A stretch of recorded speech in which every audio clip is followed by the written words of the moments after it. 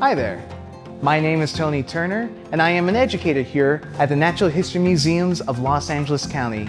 And this place is home to some of my favorite things, from gargantuan dinosaurs that once ruled the earth, to the vast universe underneath the sea, to even things too small for the naked human eye to perceive. Yes, this place has it all.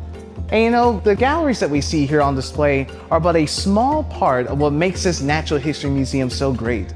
We are an active research institution. In the back rooms right now are scientists working on cutting-edge research that gives us insights into today's world. And our collections help us better understand some of the most pressing issues being discussed in the world right now, including climate change. So come on, let's take a peek behind the scenes. Now, getting stuck in an asphalt seep was probably a huge bummer for animals like saber-toothed cats and mastodons, but it's a huge win for our scientists working at the Brea Tar Pits and Museum. These incredible animals can tell us a lot about the ancient world that was Ice Age Los Angeles. And they're not the only fossils that can tell us a lot about the changing climate. That's where Dr. Regan Dunn comes in. She's a paleobotanist who studies the relationships between plants, animals, and the changing climate. These asphalt preserved fossils are treasure troves of information about our world, both past and present. A lot of the plant fossils that I study in particular are so tiny that you can't see them with the naked eye.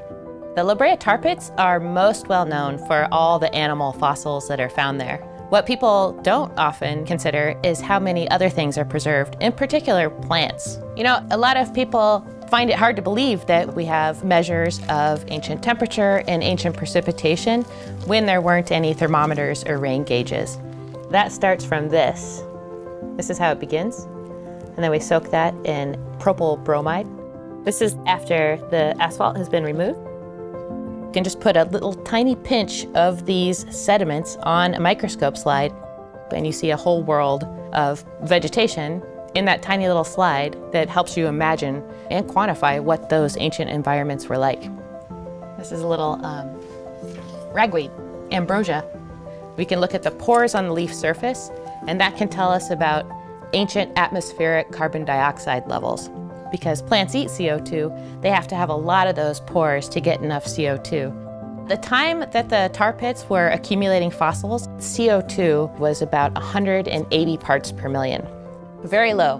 Now we're looking at levels that are 3 times, 4 times as high as that. So we see that whole carbon dioxide ramp up in the Brea Tar Pits record. The human release of carbon dioxide is 10 times greater than any other time. And it's likely that we'll never go back to where we were before. Stuck in the asphalt to soaring through the skies, Dr. Allison Schultz and Kimball Garrett in ornithology will tell us more about the descendants of the dinosaurs still alive today, the birds. Birds are really sentinels of the changing climate. Museum specimens are absolutely a time capsule in showing us how things are changing over time. Yeah, this one goes back to 1913, so many of them are quite old. But it's important to remember that not only do historic specimens tell a story, but also modern specimens. And we've been collecting seabirds that have been showing up that didn't used to. So this is a masked booby. These are birds that nest on the Galapagos, and these birds are actually warm water associated birds that are now being found further and further north. You would never see a brown booby off of the coast of Southern California. So, as the oceans warm, the fish move north and the birds are following them. Of course, as the sea level rises, it's going to start flooding more and more of our beaches. So for example, these snowy plovers, which are small little shorebirds that nest on sandy beaches, we don't know how long they'll last. They face many, many problems.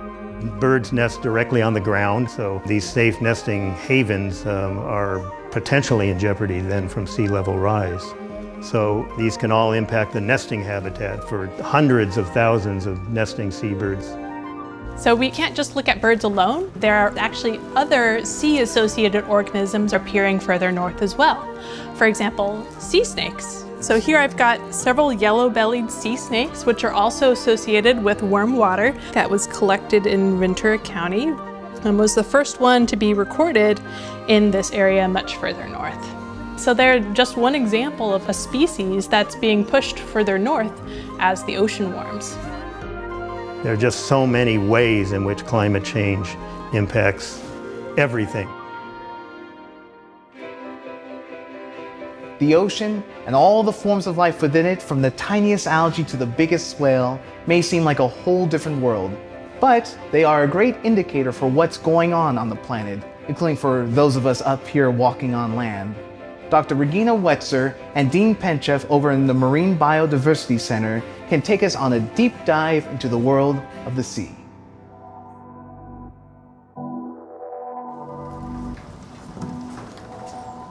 We're trying to catalog the diversity of the world. That's our job. Biodiversity is under threat. As we know, our planet is changing and the oceans are changing as well. So knowing what's happening in the ocean as it's changing is critical. So the ocean has this two-part thing going on. One is temperature change because of global climate change, but number two is the acidity change. The acidity change makes it harder for animals that build shells. Things like clams, oysters. They're having increasing difficulty building shells in the ocean around California. So what we're looking at on the screen here is just a photograph of a live, happy adult pteropod, one of these animals that lives in the plankton and has this really, really delicate, transparent shell. These shells are subject to dissolving because of increasing acidity in the ocean, because of climate change. And what we've got here under the microscope is a specimen of a pteropod without a shell. So it's a very, very different animal, much less protection against predators than the happy adult pteropod that has an intact shell. So the way organisms secrete a shell in the marine environment is they pick up atoms of calcium and carbonate from the water. It takes energy to do that. The more acid the seawater is, the more energy it takes to put those molecules together to make the shell.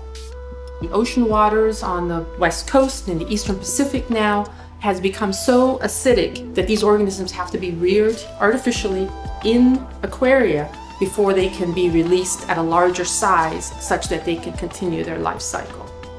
So every day we get up, we do what we can do, we try to capture the best information we can about the biodiversity that's out there because it's disappearing before our eyes. And that's one of the things that motivates us every single day. Now we'll meet up with Dr. Austin Hendy from Invertebrate Paleontology. The millions of fossil specimens in this collection might be small, but they have huge potential. They can tell us a lot more about the changing climate than sometimes even the big fossils can. I have the great fortune to be the curator of the museum's largest collection. Specimens ranging in age from close to 4 billion years to just a few tens of thousands of years old. One of the things I love is every fossil tells a story.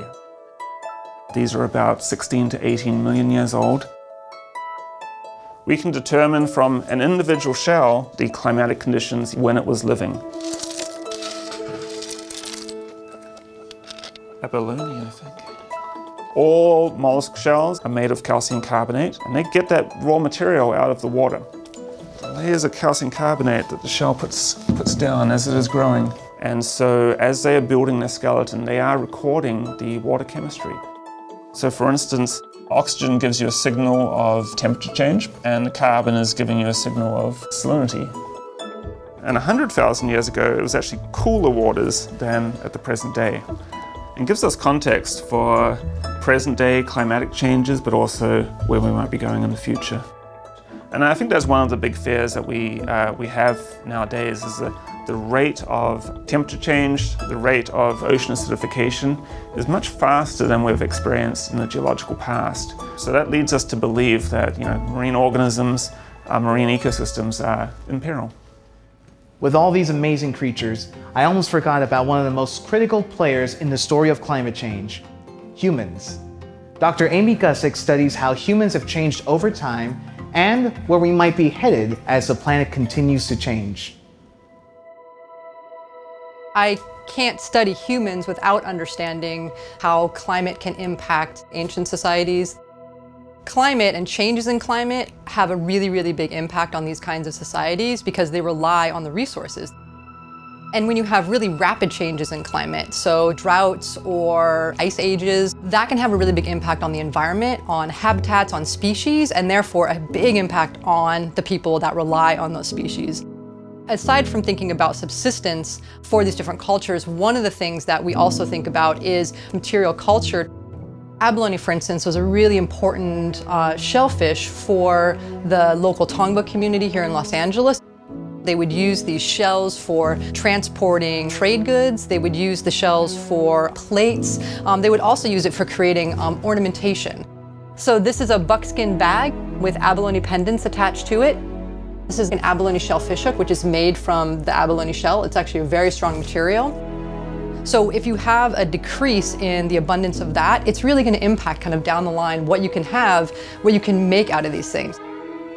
Some researchers that have hypothesized that during times of particularly drought, there is much less water and there's more competition for resources. And interestingly enough, right around the time that we have these really major droughts within California, you actually see an uptick in intergroup violence. It's right around the same time that the bow and arrow was introduced as well. So there's been correlations that have been made between the types of tools that people are adapting into their culture for various reasons, including possibly for maybe protection. I think sometimes when people think about an ecosystem, they immediately think about maybe shellfish or they think about plants and animals, which is great, but they need to remember that we are also animals. We're part of this ecosystem. So I mean, it's really a cascading effect, kind of down the line, and we are starting to see that in areas across the United States right now. Can you believe that's just a small fraction of what actually goes on here? It's amazing to think that our scientists are working right now to make connections between our past and some of the most important issues of our present. So, maybe next time when you come visit our museum, you'll see our collection in a different light. And when you step back out into the world, maybe, just maybe, you'll see that in a different light too.